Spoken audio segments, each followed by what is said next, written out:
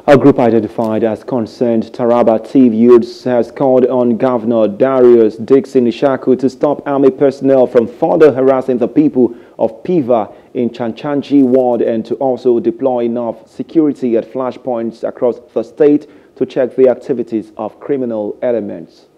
The group alleged on Wednesday that soldiers assigned with the responsibility of searching for the kidnapped caretaker committee chairman of Takum Council, Boyi Manja, are harassing and intimidating innocent people in the town. Following the alleged invasion of the community, several houses were reportedly forcefully broken into by soldiers in the name of searching for the council chairman who was abducted last Sunday. Briefing journalists in Jalingo, the state capital, the group gave the governor 3 days to call the soldiers to order, vowing to take positive action should the governor refuse to wade in.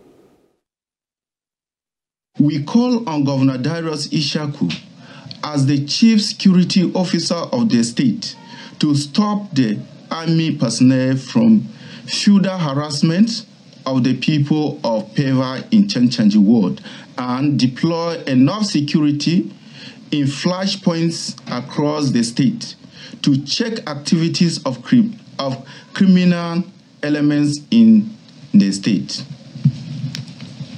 The situation where anytime something happens, people are the first suspect, and without investigation, some people take law into their hands and start attacking and killing innocent people, especially in Takum, Ukari, and Donga local government areas, is unfortunate and condemnable.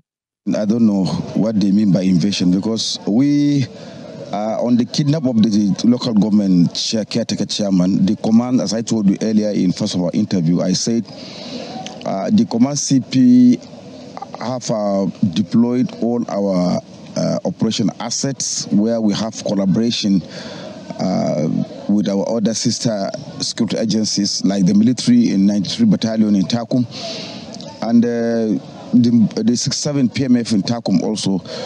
Then we'd also extend our collaboration to the hunters and then the vigilante within Takum area, and we embark on what we call combing the area so that we can rescue the honorable chairman alive. If that's what they call invasion, I don't know. But all we know, we are on operation. So for those, they say they've invaded the area, the command is not aware of any case of invasion. Hello, hope you enjoyed the news. Please do subscribe to our YouTube channel and don't forget to hit the notification button so you get notified about fresh news updates.